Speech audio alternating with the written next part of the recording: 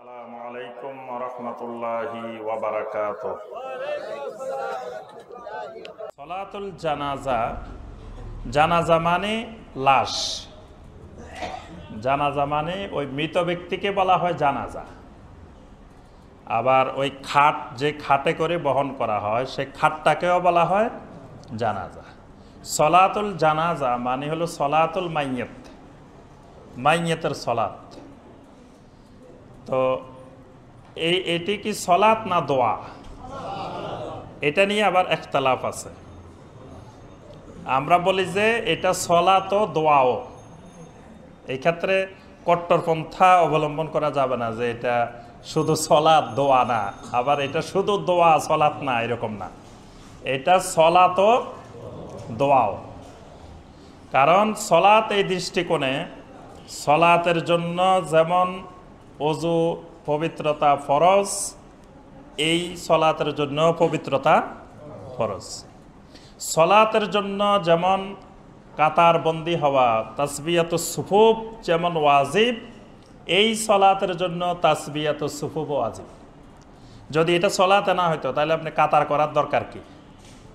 কারণ দোয়া করতে গেলে তো কাতার লাগে না, কিন্তু এটার মধ্যে তাসবিয়াতুস সুফুফ, কাতার সোজা করা, এটার মধ্যেও ওয়াজিব। তাহলে এটা সলাত। সলাতের মধ্যে যেমন ইমাম ছাড়া সলাত হয় না, ইমাম থাকতে হয়, মুসল্লি থাকতে হয়। এখানেও ইমাম থাকতে হয়, মুসল্লি থাকতে হয়, জামাতবদ্ধ হইতে হয়। এরকম সলাতের অনেক নিয়ম কানুন এর মধ্যে আছে, এজন্য এটা সলাত। আর সবচেয়ে বড় দলিল হলো সূরা আত-তাওবার ৮৪ নম্বর আয়াত। আল্লাহ সুবহানাহু ওয়া তাআলা ইরশাদ করেছেন, ওয়ালা তুসাল্লি আলা আহাদিম মিনহুম মাতা আবাদান ওয়ালা তাকুম আলা কাবরি ইন্নাহুম কাফারু বিল্লাহি ওয়া রাসূলিহি ওয়া মাতু ওয়া হুম ফাসিকুন। সূরা আত-তাওবার ৮৪ নম্বর আয়াত। এখানে আল্লাহ রাব্বুল আলামিন বলেন ওয়ালা তুসাল্লি আলা আহাদিম মিনহুম মাতা আবাদা। যারা ওই সমস্ত কুফফার মুশরিকিন যারা মারা গেছেন, খবরদার আপনি তাদের সলাত আদায় করাবেন না। ওয়ালা তাকুম আলা কাবরি, আপনি তাদের কবরের পাশেও দাঁড়াবেন না। দুইটা জিনিস বলা হয়েছে, একটা হচ্ছে তাদের সলাতও আদায় করবেন না, তাদের কবরের পাশেও দাঁড়াবেন না। এজন্য কোনো কুফফার, কোনো মুশরিকিনের জানাজাও পড়া যাবে না। সাথে সাথে তার কবরের পাশে গিয়ে জিয়ারতে কবর করা যাবে, কিন্তু দোয়া করা যাবে না। তার কবরের পাশে দাঁড়ানো মানে তার জন্য কোনো দোয়া করা যাবে না। কিন্তু তার কবরের পাশ দিয়ে যাওয়া যাবে, যাওয়ার সময় বলা যাবে যে এই শয়তান দুনিয়াতে থাকতে কত ইসলামের ক্ষতি করছে, কত কিছু করছে, আজকে কবরে শুয়ে আছে, তার কোনো নাম নিশানা আছে, এইগুলো বলতে বলতে আপনি যাইতে পারেন। এটাকে বলা হয় জিয়ারতে কবর। জিয়ারতে কবর করা যাবে, কিন্তু দোয়া করা যাবে না। বুঝতে পারছেন? তাহলে এটা সলাত। এই জন্য এটা মসজিদেও করা যায়, মসজিদের বাহিরেও করা যায়। সলাতুল জানাজা মসজিদেও আদায় করা যায়, মসজিদের বাহিরেও আদায় করা যায়। তবে মসজিদের চেয়ে মসজিদের বাহিরে করাটাই উত্তম। নবী সাল্লাল্লাহু আলাইহি সাল্লাম মসজিদেও করেছেন, মসজিদের বাহিরেও করেছেন, দুইটারই দলিল পাওয়া যায়। তাহলে এটা সলাত। আবার এটা দোয়াও, এটাও ঠিক আছে, এটা দোয়া। সলাতের অনেকগুলো অর্থ আছে, তার মধ্যে একটা অর্থ হলো দোয়া। এটা একটা দোয়া। দোয়া এই দৃষ্টিভঙ্গিতে যে এটা মাইয়াতের জন্য দোয়া। এখানে অন্যান্য সলাতে যেমন রুকু আছে, সুজুদ আছে, কুউদ আছে, এখানে রুকু নাই, সুজুদ নাই, কুউদ নাই। অন্যান্য সলাতে তাকারাবু বাইনাস সুফুফ, মানে এক কাতার থেকে আরেক কাতারের মাঝখানে একটা নির্দিষ্ট পরিমাণ জায়গা খালি রাখতে হয় রুকু সাজদা করার জন্য। এটার মধ্যে সেরকম খালি রাখার বাধ্যবাধকতা নাই। তারপরে এটা তাসলিমাতান ওয়াহিদা, এক সালামেও হয়, দুটাই হাদিসে আসছে। এটা তিরমিজি, নাসাই, অনেকগুলো হাদিসে আসছে বিতাসলিমাতিন ওয়াহিদা। নবী সাল্লাল্লাহু আলাইহি ওয়াসাল্লাম একদিকে সালাম ফিরাইতেন, আবার দুই দিকে সালাম ফিরাইতেন। দুই দিকে সালাম ফিরাইলেও কোনো অসুবিধা নাই, কারণ হাদিসে আসছে মেসলাস সালাওয়াত, যে এটা অন্যান্য সলাতের মতো। তো অন্যান্য সলাতে দুই দিকে সালাম ফিরানো হয়, এটার মধ্যে দুই দিকে সালাম ফিরানো, তাহলে অন্যান্য সলাতে একদিকে সালাম ফিরানোর কোনো প্রশ্নই নাই, কিন্তু এখানে একদিকে সালাম ফিরানো জায়েজ। এবং মসজিদে হারামে নববীতে যারা জানাজা পড়ছেন ওখানকার ইমামেরা কয় দিকে সালাম ফিরান? একদিকে, এবং এটা সহিহ হাদিস দ্বারা প্রমাণিত।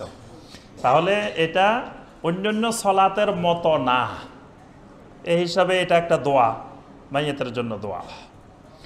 এই জন্য নবী সাল্লাল্লাহু আলাইহি ওয়াসাল্লাম বলছেন, ইজা সাল্লাইতুম আলাল মাইয়াতে ফাআখলিসু লাহু দুআ, যখন তোমরা মাইয়াতের উপরে সালাত আদায় করবে তখন তোমরা তার জন্য খালেস করে দোয়া করো। ফাআখলিসু লাহু দুআ, তার জন্য খালেস করে দোয়া করো।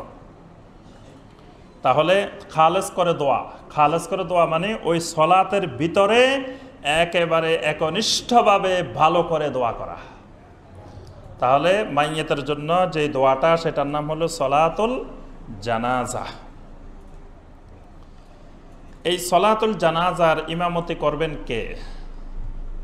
ইমামতির হকদার এক নম্বরে আল ওয়াসি, যার জন্য ওসিয়ত করে যাবেন। মাইয়াত যদি বলে যান আমি মারা গেলে অমুক আমার জানাজা আদায় করবে, তিনি এই ব্যাপারে বেশি হকদার। যদি ওসিয়ত না করেন তাহলে ওয়ালি, যিনি তার ওয়ালি, তার বাবা জীবিত থাকলে বাবা, ছেলে হইলে ছেলে, যে ওয়ালি জীবিত থাকবেন, ওয়ালি এই জানাজার ইমামতি করার ব্যাপারে বেশি হকদার। আর জানাজা ইমামতি করার জন্য মুফতি সাহেব হইতে হবে, মুহাদ্দিস সাহেব হইতে হবে, এটা কোনো জরুরি বিষয় নয়। যিনি মুসল্লি হইতে পারে তিনি ইমামও হইতে পারে। বুঝতে পারছেন? জানাজার যিনি মুসল্লি হওয়ার যোগ্য তিনি ইমামও হওয়ার যোগ্য, আর যিনি ইমাম হওয়ার যোগ্য না তিনি জানাজার মুসল্লি হওয়ারও যোগ্য না। মানে জানাজা পড়াইতে পারে না মানে কি? সে জানাজার দোয়া দরুদ জানে না, তাহলে তো সে জানাজার মুসল্লি হওয়ার যোগ্য না। কি বলেন? যে জানাজার দোয়া জানে না বা জানাজার নিয়ম জানে না, তো সে তো জানাজার মুসল্লি হওয়ার যোগ্য না, হে আর ইমাম হবে কেমনে? যিনি জানাজার সলাতুল জানাজার মুসল্লি হইতে পারেন তিনি সলাতুল জানাজার ইমামও হইতে পারেন। এই জন্য আমি সকল ভাই বোনদেরকে অনুরোধ করব যে আপনারা ছেলে মেয়েদেরকে জীবনে আর কিছু শিখান আর না শিখান, সলাতুল জানাজাটা সুন্দর করে সহি করে শিখাবেন, যাতে আপনি আমি মারা গেলে কবরের আমাদের খাটের পাশে, লাশের পাশে দাঁড়িয়ে যেন বলতে পারে আল্লাহুম্মা গফির লাহু, আল্লাহুম্মা রহমহু, আল্লাহুম্মা আফিহে ওয়া আফু আনহু ওয়া আকরিম নুজুলাহু ওয়া আদখিলহুল জান্নাহ ওয়া আইযহু মিন আযাবিল কবর ওয়া মিন আযাবিন নার ইয়া রাব্বাল আলামিন। এই দোয়াগুলো যাতে করতে পারে, এই দোয়াগুলো শেখানোর জন্য আপনি ছেলেকে মুফতি সাহেব, মুহাদ্দিস সাহেব বানাইতে হবে জরুরি বিষয় না। ডাক্তার বানান, ইঞ্জিনিয়ার বানান, কৃষক বানান। কৃষক আবার সবাই বানাইতে চায় না, যে ছেলে কৃষক হোক এটা কিন্তু কোনো বাবা চায় না, এটা ঠেলায় পড়ে বা বিপদে পড়ে হয়ে যায়। তো যেটাই বানান আপনি আপনার ছেলেকে, যেটাই করতে চান, কিন্তু আপনি তাকে জানাজার দোয়াগুলো শিখান, তাহলে সে আপনার লাশের পাশে দাঁড়িয়ে আল্লাহর কাছে দোয়াগুলো করতে পারবে। আর একটা ছেলের দোয়া আর আমি ইমাম সাহেবকে আপনি ভাড়া করে নিয়ে গেলেন, আমার দোয়া, দুই দোয়া কিন্তু আকাশ পাতাল বেশ কম আছে। তাহলে সলাতুল জানাজার হকদার হলো ওয়াসি, ওয়াসির পরে ওয়ালি। ওয়ালিও যদি না থাকে তখন হলো আকরাউহুম বিল কোরআন, যিনি কোরআনে কারিমের কারি। কোরআনে কারিমের কারিও যদি না থাকে আলামুহুম বিসুন্নাহ, যিনি সুন্নাহ বেশি জানেন, যিনি সুন্নাহ সম্পর্কে যার ইলম বেশি, তিনি ইমামতি করবেন। আচ্ছা, এরপরে আমরা আসি সলাতুল জানাজা ইমাম সাহেব কোথায় দাঁড়াবেন। ইমাম সাহেব যদি পুরুষ হয় মাইয়াত, তাহলে মাথা বরাবর, মাথা কাঁধ বরাবর দাঁড়াবেন। আর যদি মহিলা হয় তাহলে শরীরের মাঝখান বরাবর দাঁড়াবেন।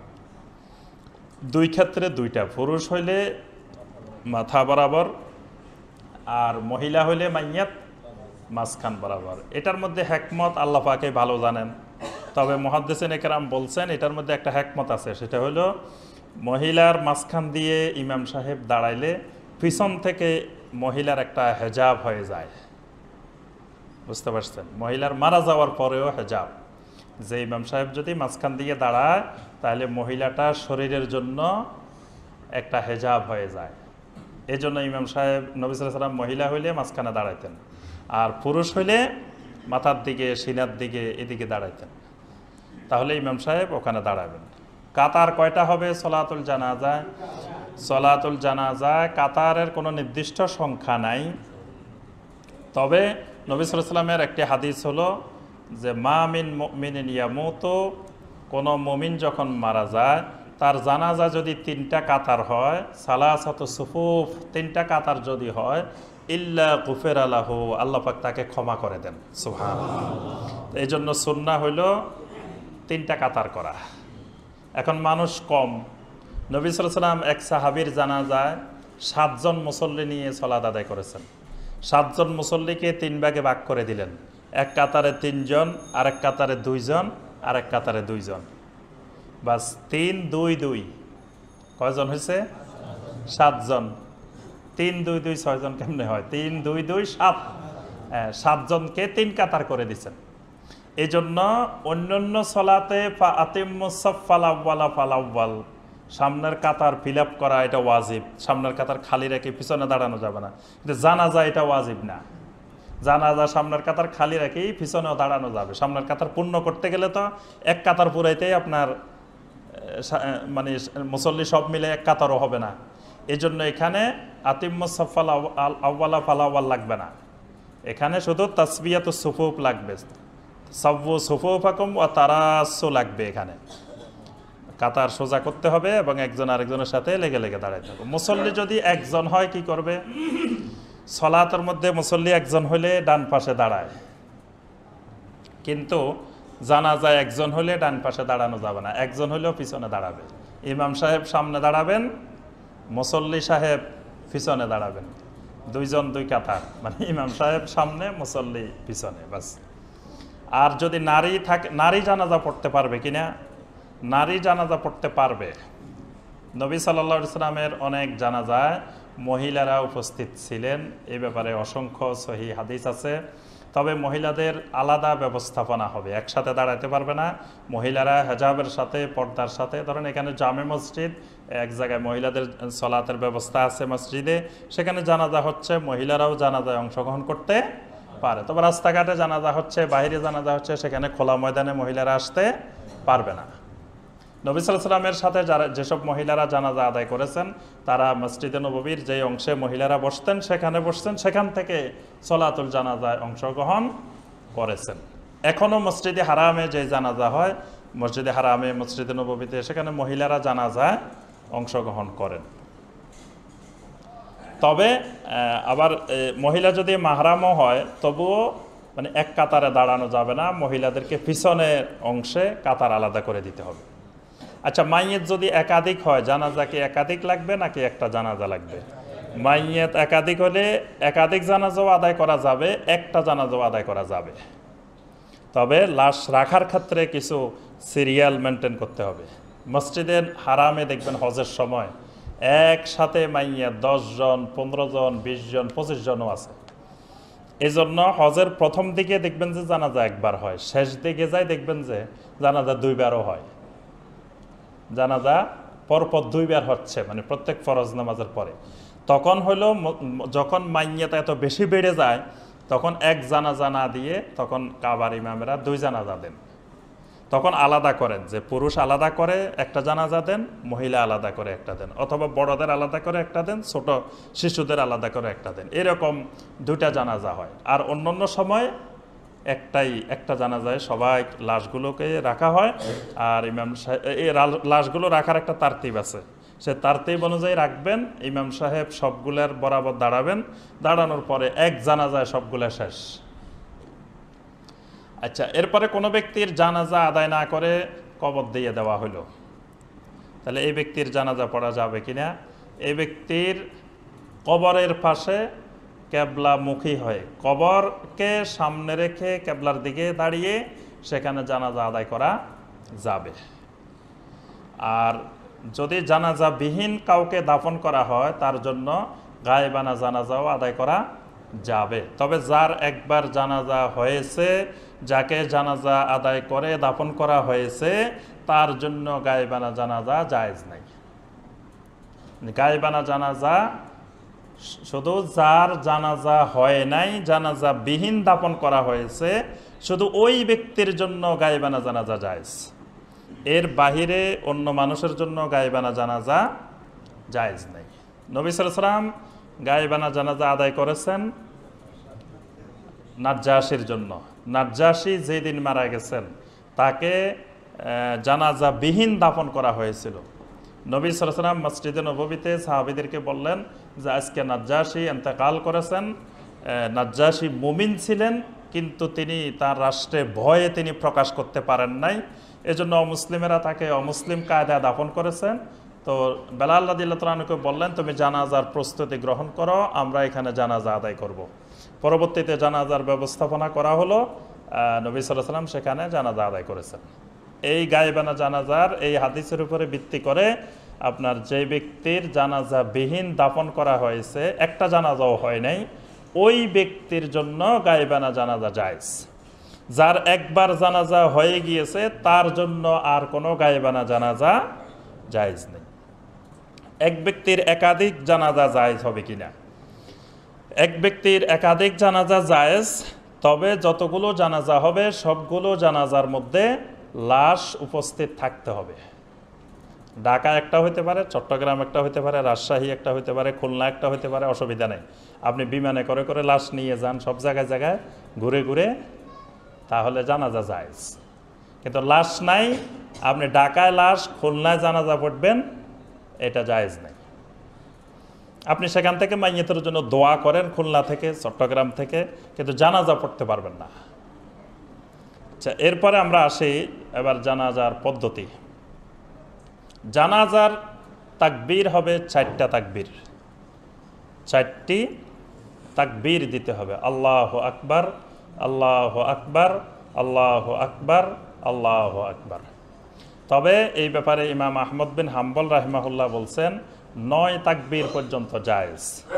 এই জন্য হাম্বলি মাযহাবে 5 তাকবীর, 7 তাকবীর, 9 তাকবীরও দেওয়া হয় জানাজার মধ্যে। এটা 9 তাকবীর পর্যন্ত হাদিস দ্বারা প্রমাণিত। তবে জমহুর ফুকাহায়ে কেরামের মত হলো 4 তাকবীরের হাদিসগুলাই মাশহুর, এজন্য তাকবীর হবে 4টা। বুঝতে পারছেন? তাকবীরের ক্ষেত্রে আল্লাহু আকবার, এখানে আবার আল্লাহ উজ্জ্ব রেখে আকবার বললে হবে না। ওই দিন একজন বড় আলেমের কাছে একজন জানতে চেয়েছেন যে ইল্লাল্লাহ ইল্লাল্লাহ জিকির করা হয়, এটা হাদিসে আছে কিনা। তো উনি আমাদের দেশের একজন স্বনামধন্য অনেক বড় আলেম, তিনি বলছেন যে হ্যাঁ অবশ্যই হাদিসে আছে। কি আছে হাদিসে? তিনি বর্ণনা করলেন যে নবী সাল্লাল্লাহু আলাইহি ওয়াসাল্লাম বলছেন, তোমরা কোনো মক্কার হারামের এরিয়ার মধ্যে কোনো গাছ কাটবে না। তখন সাহাবায়ে কেরাম উঠে বললেন, ইয়া রাসূলুল্লাহ সাল্লাল্লাহু আলাইহি ওয়াসাল্লাম, ইল্লাল ইজখির, ইজখির গাছটি আমাদেরকে কাটার জন্য অনুমতি দেন, ইল্লাল ইজখির। তো তিনি দলিল দিলেন, দেখেন এখানে যে তারা সাহাবীরা বলেন নাই যে গাছ কাটবো না, তবে শুধু ইজখির, তারা শুধু বলছেন ইল্লাল ইজখির। তাহলে আগেরটা উজ্জ্ব রেখে, যেটা খুব প্রসিদ্ধ সেটা উজ্জ্ব রেখে পরেরটা বলা আরবি ব্যাকরণে জায়েজ। তাহলে আপনি লা ইলাহা না বলি ইল্লাল্লাহ বলা জায়েজ। হাদিস হইল কি আর ঘটনা হইল কি, মানে কিসের সাথে কিসের হাদিসের দলিল। তখন আরেকজন প্রশ্ন করছেন, খুব সুন্দর প্রশ্ন করছেন। তিনি বলছেন যে আচ্ছা, নামাজের মধ্যে তো শুরু থেকে শেষ পর্যন্ত অনেকবার আল্লাহু আকবার, আল্লাহু আকবার, আল্লাহু আকবার বলতে হয়, তাহলে আল্লাহ তো খুব প্রসিদ্ধ, তা আল্লাহ উজ্জ্ব রেখে আকবার আকবার আকবার আকবার এইভাবে বললাম অসুবিধা কি? আল্লাহ তো সবাই জানে, আল্লাহরে সবাই চিনে, সবাই জানে, তা এতবার আল্লাহ আল্লাহ করার দরকার কি? আমি তাকবীরে তাহরিমের সময় আকবার, রুকু যাওয়ার সময় আকবার, ওইটা উজ্জ্ব রাখলাম, সবার কাছে পরিচিত। তো আমরা বলতেছিলাম ঠিক জানাজার মধ্যে এরকম আকবার আকবার বললে হবে না, বলতে হবে আল্লাহু আকবার। আচ্ছা, জানাজার 4 তাকবীরে হাত উঠবে কি উঠবে না, রাফুল ইয়াদাইন হবে কি হবে না? রাফুল ইয়াদাইন নবী সাল্লাল্লাহু আলাইহি সাল্লাম করেছেন এরকম কোনো হাদিস পাওয়া যায় না। তবে আব্দুল্লাহ ইবনে ওমর রাদিয়াল্লাহু তাআলা আনহুমা তিনি 4 তাকবীরেই রাফুল ইয়াদাইন করতেন। এই ব্যাপারে সহি হাদিস আছে। এই জন্য অনেক ফুকাহায়ে কেরাম বলছেন যে রাফুল ইয়াদাইন হবে 4 তাকবীরে, আবার কেউ কেউ বলছেন যে 4 তাকবীরে রাফুল ইয়াদাইন হবে না। এখানে রাফুল ইয়াদাইন করাটাই উত্তম, রাফুল ইয়াদাইন করার পক্ষেই হাদিসগুলো বেশি শক্তিশালী। আচ্ছা, এরপরে আসি আমরা এই সালাম একটা হবে না দুইটা হবে, এটা তো আগেই বলছি, একটাও হবে দুইটাও ঠিক আছে, দুইটাই সহি। এরপরে আসি আমরা সলাতুল জানাজার মধ্যে কি কি বলতে হবে, কোন তাকবীরের পরে কি। প্রথম তাকবীরের পরে হবে, প্রথম তাকবীরের পরে আউযুবিল্লাহ বিসমিল্লাহ, প্রথমে তাআব্বুজ, তারপরে তাসমিয়া, তারপরে সূরা আল ফাতিহা। প্রথমে আউযুবিল্লাহি মিনাশ শাইতানির রাজিম, বিসমিল্লাহির রহমানির রহিম, আলহামদুলিল্লাহি রাব্বিল আলামিন আর রহমানির রহিম। এখানে এই সূরা আল ফাতিহা 3 ইমামের মত, 3 মাযহাবের মত, শাফিঈ, মালিকি, হাম্বলি, 3 মাযহাবের মত হলো যে এখানে সূরা আল ফাতিহা পড়া হবে। দলিল এই ব্যাপারে নবী সাল্লাল্লাহু আলাইহি ওয়াসাল্লাম সূরা ফাতিহা পড়েছেন কি পড়েন নাই জানা যায়, এই ব্যাপারে স্পষ্ট কোনো দলিল নেই। তবে আব্দুল্লাহ ইবনে আব্বাস রাদিয়াল্লাহু তাআলা আনহুমা থেকে বুখারী, তিরমিজি এবং আবু দাউদে একটি হাদিস আছে। সেই হাদিসটি হলো আব্দুল্লাহ ইবনে আব্বাস রাদিয়াল্লাহু তাআলা আনহুমা বলেন, তিনি একদিন জানাজা ইমামতি করলেন। সেই জানাজার মধ্যে ফাকারাআ বিফাতিহাতিল কিতাব, তিনি প্রথম তাকবীরের পরে সূরা আল ফাতিহা পড়লেন। পড়ার পরে তিনি বললেন, লিতা আলামু আন্নাহু মিনাস সুন্নাহ, আমি সূরা আল ফাতিহা পড়েছি এই জন্য যে তোমরা যাতে জানতে পারো এই সূরা আল ফাতিহা পড়া নবী সাল্লাল্লাহু আলাইহি ওয়াসাল্লামের সুন্নাহ। এই হাদিসটি বুখারীতেও আছে, তিরমিজিতেও আছে, আবু দাউদেও আছে। নাসাইতে এই হাদিসটি আরেকটু বিস্তারিত আছে, সেটি হলো আব্দুল্লাহ ইবনে আব্বাস রাদিয়াল্লাহু তাআলা আনহুমা তিনি সূরা আল ফাতিহাও পড়েছেন, সূরা আল ফাতিহার সাথে আরেকটা সূরাও পড়েছেন, এবং দুইটাই তিনি জোরে জোরে পড়ছেন।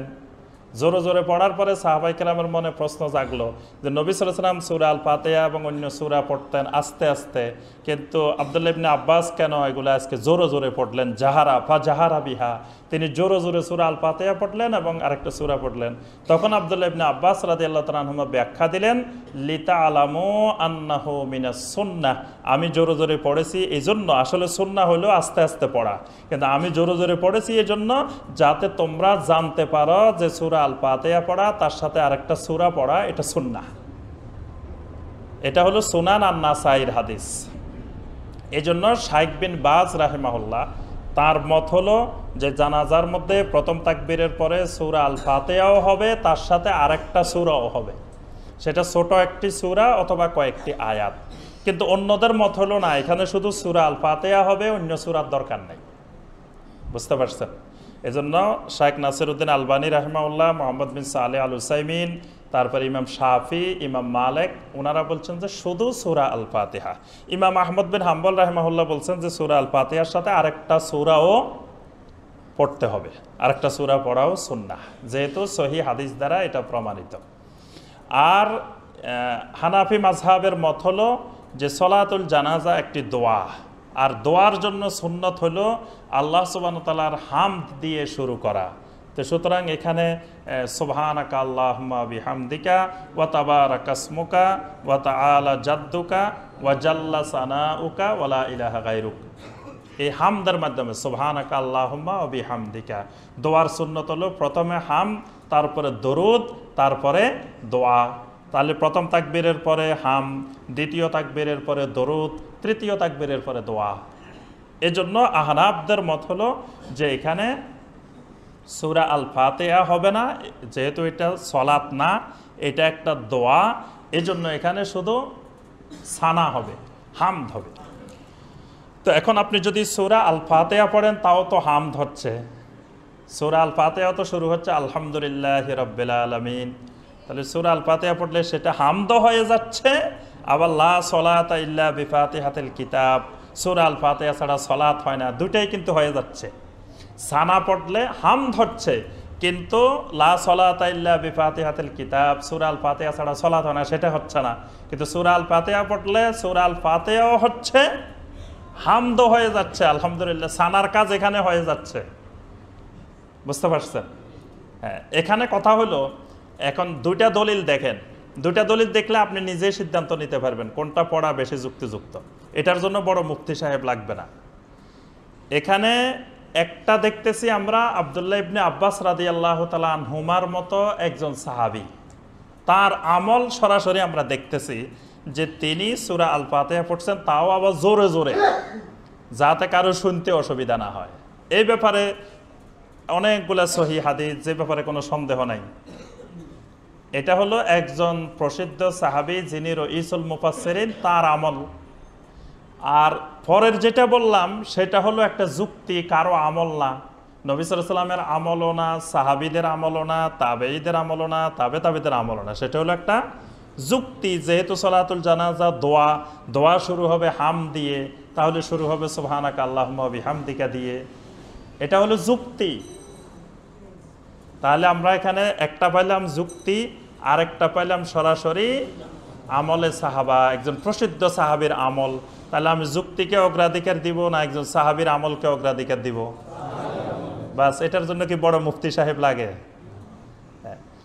জি, এখানে এই জন্য সূরা আল ফাতিহা পড়াটাই অধিক সহি প্রথম তাকবীরের পরে। দ্বিতীয় তাকবীরের পরে দরুদ, আল্লাহুম্মা সাল্লি আলা মুহাম্মাদ ওয়া আলা আলি মুহাম্মাদ, যেটা আমরা সালাতের মধ্যে আদায় করি। তৃতীয় তাকবীরের পরে ফাআখলিসু লাহু দুআ, খালেস ভাবে মাইয়িতের জন্য দোয়া, দীর্ঘ সময় ধরে দোয়া। নবী সাল্লাল্লাহু আলাইহি ওয়াসাল্লামের অনেকগুলো দোয়া হাদিসের মধ্যে আছে, নবী সাল্লাল্লাহু আলাইহি ওয়াসাল্লাম কিভাবে দোয়া পড়তেন। সেখানে একটা হলো আল্লাহুম্মা গফির লি হাইয়িনা ওয়া মাইয়িতিনা ওয়া শাহিদিনা ওয়া গায়িবিনা ওয়া সগীরিনা ওয়া কাবীরিনা ওয়া যাকারিনা ওয়া উনসানা, আল্লাহুম্মা মান আহইয়াতাহু মিন্না ফাআহিহি আলাল ইসলাম ওয়া মান তাওয়াফাইতাহু মিন্না ফাতাওয়াফাহু আলাল ঈমান। সহিহ মুসলিমে যেটি এসেছে আল্লাহুম্মা গফির লাহু, হে আল্লাহ তুমি তাকে মাফ করে দাও। এখানে মহিলা পুরুষ মানে মুযাক্কার মুআন্নাস দরকার নাই, হু আর হাত দরকার নাই। হু বললেও সহি, হা বললেও সহি। মুহাদ্দিসিনে কেরাম বলছেন হু বললে মাইয়িত হবে, হা বললে জানাজা হবে। মানে আপনি বলেন আল্লাহুম্মা গফির লাহু, হে আল্লাহ তাকে মাফ করো। তাকে মাফ করো মানে মাইয়িতকে মাফ করো। মাইয়িত পুরুষ মানে মুযাক্কার, আরবি ভাষা পুল্লিঙ্গ। আর যদি বলেন যে আল্লাহুম্মা গফির লাহা, তাহলে আল্লাহ তাকে মাফ করো, এটা হলো মুআন্নাস স্ত্রীলিঙ্গ। জানাজা, জানাজা স্ত্রীলিঙ্গ।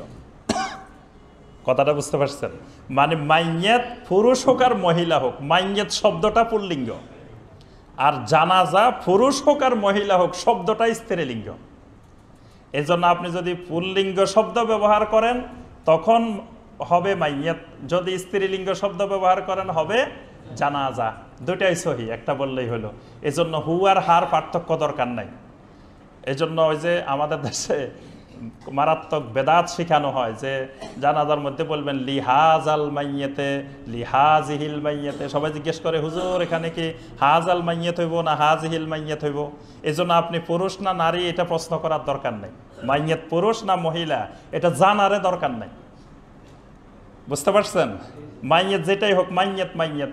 যদি আপনি পুল্লিঙ্গের শব্দ ব্যবহার করেন মাইয়িত, স্ত্রীলিঙ্গের শব্দ ব্যবহার করলে জানাজা। এজন্য নবী সাল্লাল্লাহু আলাইহি ওয়াসাল্লামের কোনো সাহাবী জিজ্ঞাসা করেন না ইয়া রাসূলুল্লাহ এটা পুরুষের জানাজা না মহিলার জানাজা, এরকম জিজ্ঞাসা করেন না। এটা জিজ্ঞাসা করার দরকার নাই, আপনি শুধু পড়তে থাকবেন। আচ্ছা, সহিহ মুসলিমের এই দোয়াটা পড়বেন, এটা খুবই গুরুত্বপূর্ণ। আল্লাহুম্মা গফির লাহু, আল্লাহুম্মা আরহামহু ওয়া আফিহি ওয়া আফু আনহু ওয়া আকরিম নুজুলাহু ওয়া ওয়াসসি মুদখালাহু ওয়া নাক্কিহু মিনাল খাতায়া কামা নাক্কাইতা সাওবাল আবিয়াদা মিনাদ দানাস ওয়া আগসিলহু বিল মাই ওয়াস সালজি ওয়াল বারাদ ওয়া আবদিলহু দারান খাইরান মিন দারিহি ওয়া আহলান খাইরান মিন আহলিহি ওয়া যাওজান খাইরান মিন যাওজিহি ওয়া আদখিলহুল জান্নাহ ওয়া আইযহু মিন আযাবিল কবর ওয়া মিন আযাবিন নার ওয়াফসাহ লাহু ফি কবরিহি ওয়া নাওয়ির লাহু ফিহি ওয়াগফির লানা ওয়া লাহু ইয়া রাব্বাল আলামিন। আল্লাহুম্মা লা তাহরিমনা আজরাহু ওয়া লা তাফতিননা বা'দাহু। এরকম আরও অনেকগুলো দোয়া আছে। এই দোয়াগুলো যত বেশি পারেন মুখস্থ করে এখানে শুধু পড়তেই থাকবেন। মানে এইটা মাইয়াতের জন্য সবচেয়ে উপকারী দোয়ার মুহূর্ত। সুবহানাল্লাহ। মানে সারা জীবন মাইয়াতের জন্য যা করছেন এই লোকের জন্য, বাবার জন্য আর অমুকের জন্য, ওই সময়টা হলো ওই সময়ের 1 ফুট আর অসময়ের 10 ফুট। এই সময়ের একবার আল্লাহুম্মা গফির লাহু বলা আর অন্য সময়ের 1000 বার আল্লাহুম্মা গফির লাহু বলা। বুঝতে পারছেন? এই জন্য তাড়াহুড়ার দরকার নাই। জানাজার মধ্যে আমাদের দেশে অনেক জায়গায় দেখা যায় যে দোয়া কিছু পরেই সারা যায় না, আল্লাহু আকবার আল্লাহু আকবার আল্লাহু আকবার, শেষ। এত তাড়াহুড়ার দরকার নাই।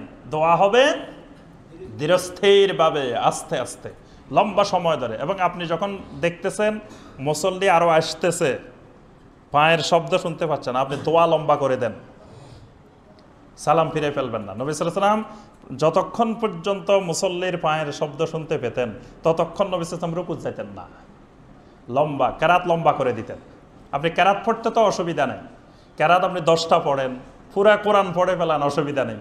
তাহলে মুসল্লি একজন জামাত বেশি পাইল, উনি জামাতের উদ্দেশ্যে আসতেছেন, এই জন্য নবী সাল্লাল্লাহু আলাইহি ওয়াসাল্লাম যতক্ষণ পায়ের শব্দ শুনতেন এতক্ষণ রুকু যাইতেন না, খালি কেরাত তেলাওয়াতে করতে থাকতেন, তেলাওয়াতে করতে থাকতেন।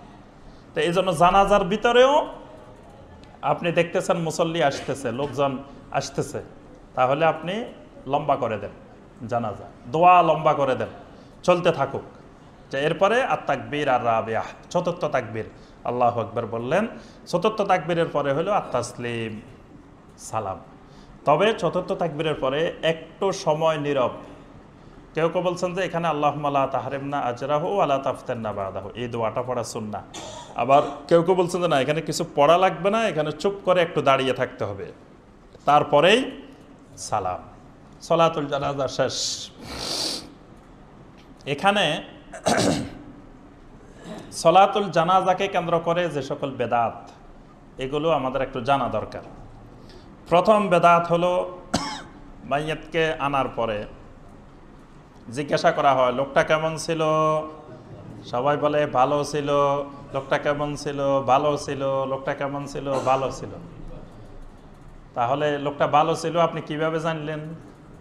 আপনাকে যদি জিজ্ঞাসা করি, ভাই আপনি লোকটা যে ভালো ছিল কেমনে জানছেন? লোকটা তো সবসময় সুদ খাইতো, আপনি বলতেছেন ভালো ছিল। আরেকজন, ভাই লোকটা তো ভালো ছিল, বললেন লোকটা তো সবসময় ঘুষ খাইতো, লোকটা ভালো হইলো কেমনে? অর্থাৎ লোকটার আমরা সার্টিফাই করা ভালো না খারাপ, এটা বড় ধরনের একটা বেদাত। আমরা বলবো, ধারণা করব লোকটা ভালো ছিল, এই পর্যন্ত। মানে সবচেয়ে বড় খারাপ মানুষ সমাজের, তাকে জানাজার মধ্যে আনি, যদি জিজ্ঞাসা করেন ভাই লোকটা কেমন ছিল, কোন লোক তখন বলবে লোকটা খারাপ ছিল? হ্যাঁ, সমাজের সবচেয়ে বড় সন্ত্রাসী, সবচেয়ে বড় খারাপ, সবচেয়ে বড় চোর, তাকে আনি যদি বলেন যে ভাই লোকটা কেমন ছিল, কেউ বলবে লোকটা খারাপ ছিল? আপনি লোকগুলাকে মিথ্যাবাদী বানানোর অধিকার আপনাকে কে দিছে? এই জন্য আপনি ভালো খারাপ কিছু জিজ্ঞাসা করার দরকার নাই, তখন তার জন্য দোয়া, শুধু তার জন্য দোয়া করা হবে।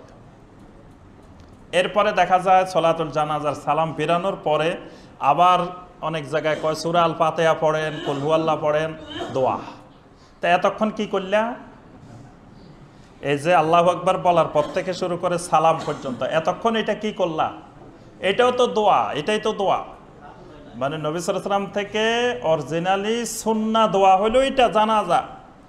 তো সেই দোয়া এতক্ষণ করি, এরপরে বলে যে এখন দোয়া হবে, তাহলে আগেরটা দোয়া হয় নাই। হ্যাঁ, এই জন্য মানে আমরা বলছি দোয়ার ক্ষেত্রে সবসময় হাত তোলা সুন্নত না। যেখানে নবী সাল্লাল্লাহু আলাইহি ওয়াসাল্লাম হাত তুলেছেন সেখানে হাত তোলা সুন্নত, যেখানে হাত তোলেন নাই সেখানে না তোলা সুন্নত। আমরা এর আগে বলছি না, আপনি টয়লেটে যাবেন, তো টয়লেটের সামনে দাঁড়িয়ে কিবলামুখী হয়ে বিসমিল্লাহি আল্লাহুম্মা ইন্নী আউযু বিকা মিনাল খুবুসি ওয়াল খাবায়েস, হে আল্লাহ আমি এখন টয়লেটে প্রবেশের নিয়ত করিতেছি, আল্লাহ বাথরুমে যেন আমার কোনো ধরনের কষ্ট না হয়, আল্লাহ হেফাজত। আপনি দোয়া করতে করতে আপনার কাপড় নাপাক হয়ে গেল। এখানে যদি বলেন যে আমি তো দোয়া করতেছি, দোয়ার সময় হাত তুললে অসুবিধা কি? তো এখানে হাত তোলা যাবে না। কেন? আল্লাহ রাসূল সাল্লাল্লাহু আলাইহি ওয়াসাল্লাম জীবনে এতবার টয়লেটে গেছেন, কোনোদিন একবারও হাত তোলেন নাই। এই জন্য এখানে হাত না তোলা সুন্নত। যেখানে নবী সাল্লাল্লাহু আলাইহি ওয়াসাল্লাম হাত তুলেছেন সেখানে হাত তোলা সুন্নত, যেখানে তোলেন নাই সেখানে না তোলা সুন্নত। মসজিদে ঢুকার সময় দোয়া পড়তেছেন, আল্লাহুম্মা ইফতাহ লি আবওয়াব, হাত তুলতেছেন, এরকম কন্টিনিউ সারাদিন দোয়া পড়তেছি না আমরা, তো ওখানে হাত তুলতে হবে কেন? ওই যে আপনি হাত বাঁধি যে দোয়া পড়ছেন, ওখানে হাত বেঁধে রাখি দোয়া সুন্নত। এখানে হাত তুললে আপনি জানাজার মধ্যে যদি হাত খুলি আল্লাহুম্মা গফির লাহু, আল্লাহুম্মা রহমহু, আল্লাহুম্মা গফির লি হাইয়ানা, আপনি যদি কোন আমি মাইয়িতের জন্য দোয়া করতেছি, এখন হাত তুলে দোয়া করা সুন্নত, তাহলে আপনার তো জানাজায় হবে না। আপনি সেখানে হাত বন্ধ করে দোয়া করা সুন্নত, হাত বেঁধে রেখে দোয়া করা সুন্নত, সেখানে হাত তোলা সুন্নতের খেলাফ, এই জন্য হাত তোলা যাবে না। এই হাত তোলার ক্ষেত্রে খেয়াল রাখতে হবে। অনেকে বলে যে অসুবিধা কি, মানে এই অসুবিধা কি, এটাই হলো বেদাতের সব গোড়া মূল। অসুবিধা কি? অসুবিধা এক জায়গায় আমার রাসূল করেন নাই, সাহাবায়ে কেরাম করেন নাই, এটাই অসুবিধা।